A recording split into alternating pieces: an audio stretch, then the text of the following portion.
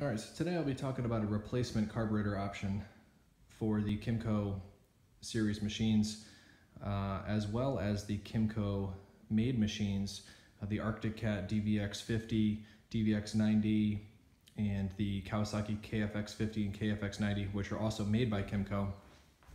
So this will do those machines as well as the Kymco itself, the 50, 70, and the 90cc machines all use this Kymco key and carburetor.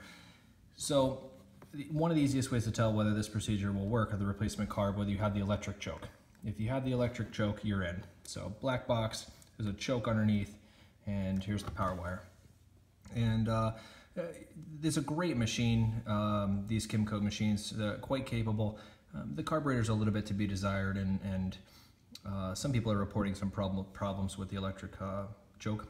And it's really not adjustable. It has a fixed pilot jet, so it's just not a great carburetor. So what you're going to want to do is remove this carburetor. Very easy. My suggestion would be to kind of start from the left side. We'll call this the driver's side, and obviously drain the fuel first.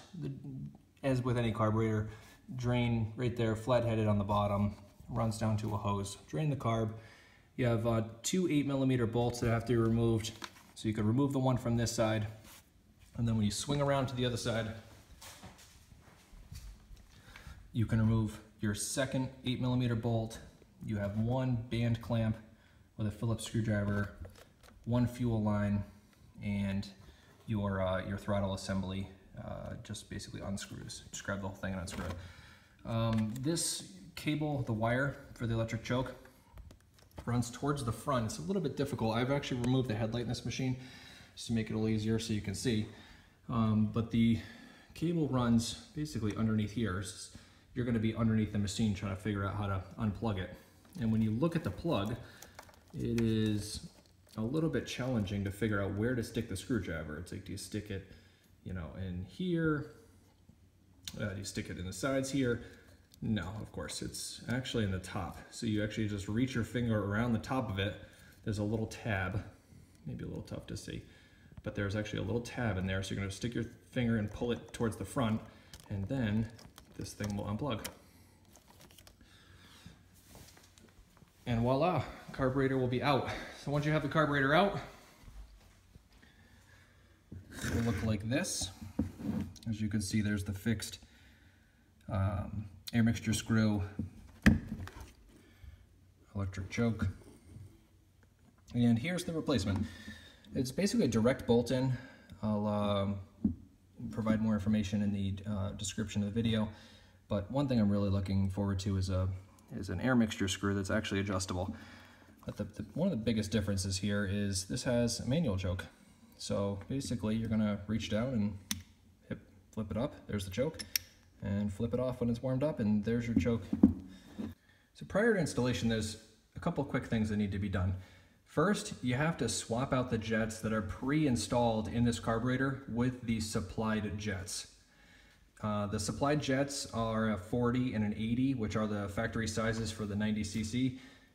I think they're a little bit lean, so I'm gonna try a couple different jet combinations, and we'll post the final results in the description of the video. So go ahead and swap the jets out. You can either reuse your factory jets, you can reuse the supplied jets, or you can order a couple larger jets and go that route. One thing I noticed when I originally installed this carburetor is it will not run when the choke is fully on. Kind of reminds me of a steel chainsaw.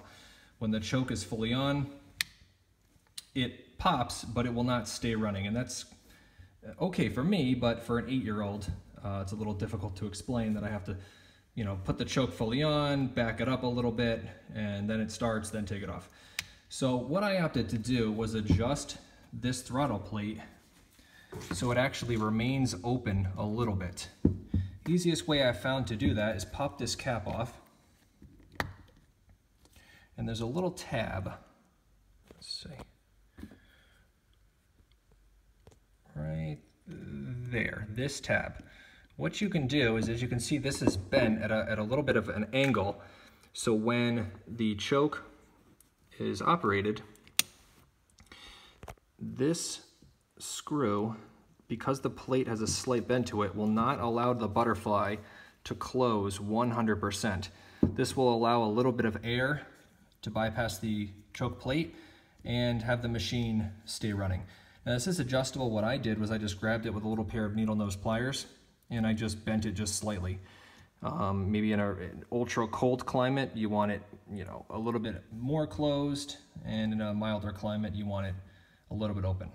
So it is adjustable after the fact, but I would suggest bending it slightly to have a little bit of air allowed to bypass the choke plate. All right, so we're getting ready to install the carburetor. This is the factory original top set, original slide cable spring with the needle out of the carburetor that was shipped to you. So everything here is original except the needle. So we're gonna go ahead and start the assembly process, and I'll be back.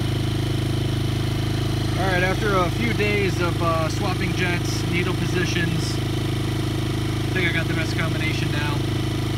It's a 40 pilot jet, a 95 main jet, and the needle position, the clip, is the second position from the bottom. I think this gives the best throttle response. There's no hesitation. Really running good, so we'll do a little test. It might be a little difficult, but just to show you how much improved throttle response is. All right, here we go.